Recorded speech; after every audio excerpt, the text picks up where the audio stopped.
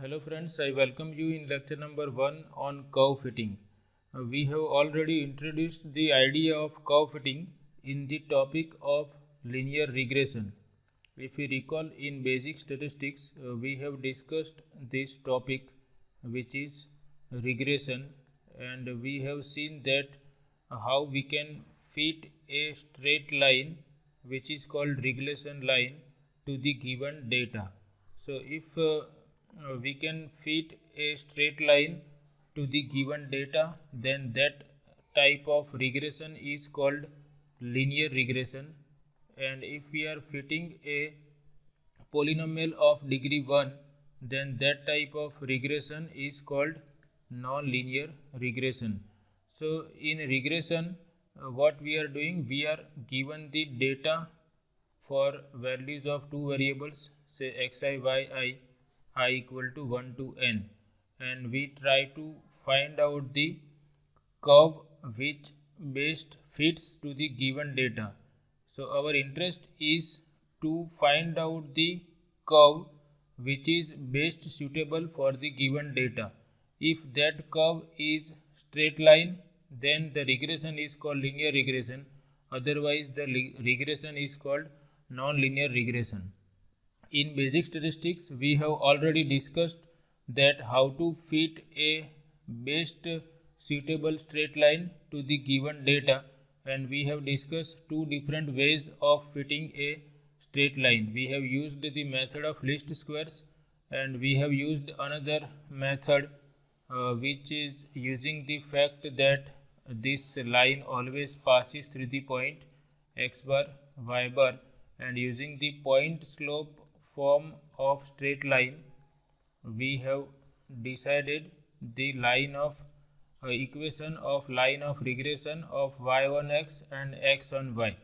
So for fitting a straight line, we have two ways: method of least squares and this point slope form of the straight line. But for fitting a non-linear curve, we are going to use method of least squares only. So first we will discuss how to fit a second degree polynomial or parabola to the given data, and then we will see that how to fit this type of curves. Suppose our curve is in this form: a into b raised to x or a into e raised to bx. So if it is not a polynomial curve, or if it is an exponential type curve, then how to find out best suitable exponential curve from the given data, that we will discuss after discussing fitting of second degree polynomial or parabola. So in this lecture we are just going to discuss that suppose we are interested in fitting a second degree polynomial or parabola to the given data, then what is the method.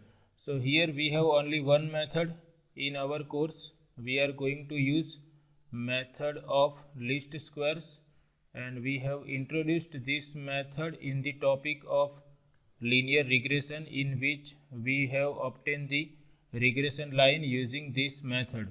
So for what this method says that first you write down the curve, or which curve is required for fitting the given data.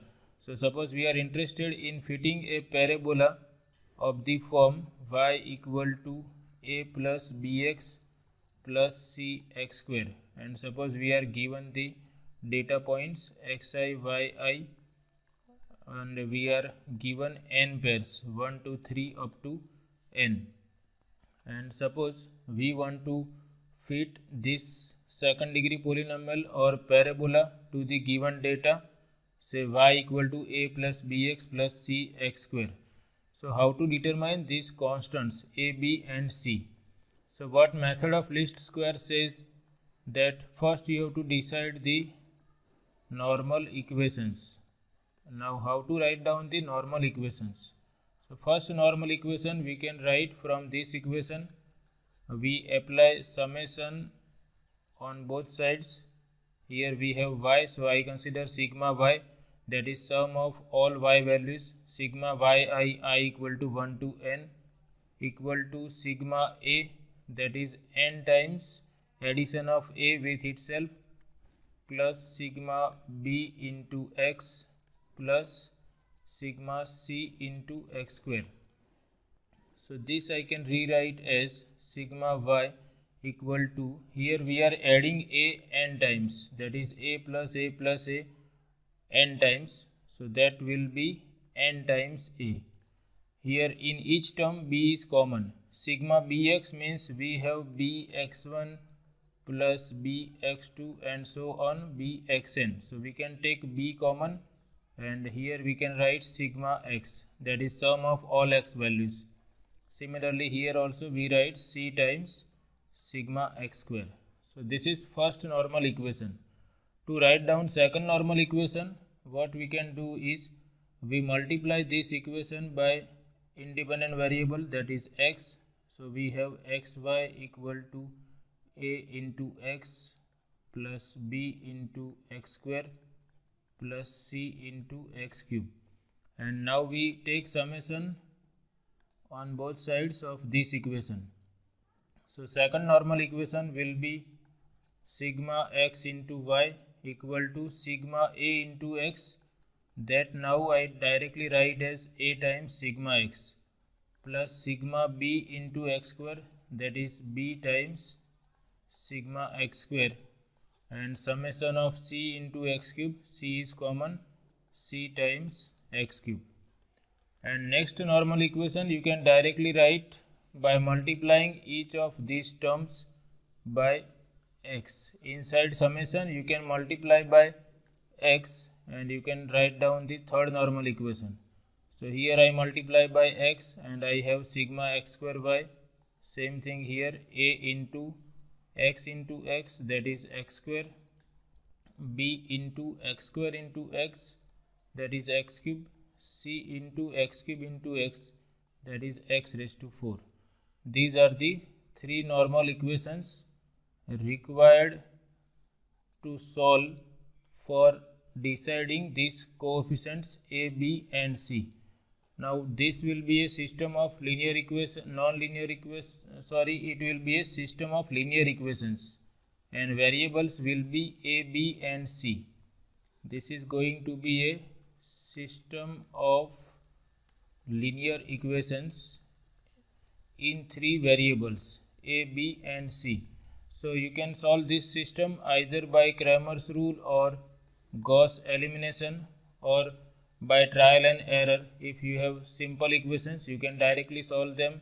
If you are not able to solve them directly, you can apply Gauss elimination method or Cramer's rule to solve this system. So main thing in this type of problems will be how to solve this linear system. Sometimes if your values of xi and yi may be large enough so that you will have big numbers in these equations, so it is not easy to solve that system in which you have large numbers. Suppose you have double digit numbers, then also it is not comfortable or easy to solve this type of linear systems. So in those type of situations, what we can do, we can change our variable. We can apply this type of transformation.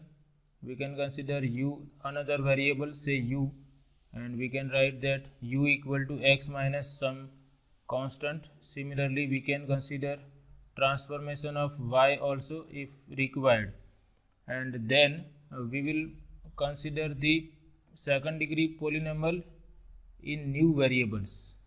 Say now new variables are v and u, so we will write v equal to a plus bu plus cu square, and then we will decide constants a, b and c, and after deciding constant a, b and c, we will substitute values of x and y, we will put values of u and v in terms of x and y here. So this is another way we can change the variable or we can shift the origin. If it is comfortable, we can apply change of scale also, u equal to x minus a over k or h, and v equal to y minus b over k. And if you are comfortable with y values, you can go with change of x only, and you can decide your parabola. So whenever it is not comfortable to solve this type of linear system in original variables x and y, we can change the variables x and y, or we can change only one variable which is independent variable, that is x, and we can write down our parabola in this form. If I change variable x only, I have to find out this equation, and after finding a, b and c, I will substitute value of u in terms of x, and I will be able to decide y as a function of x second degree polynomial.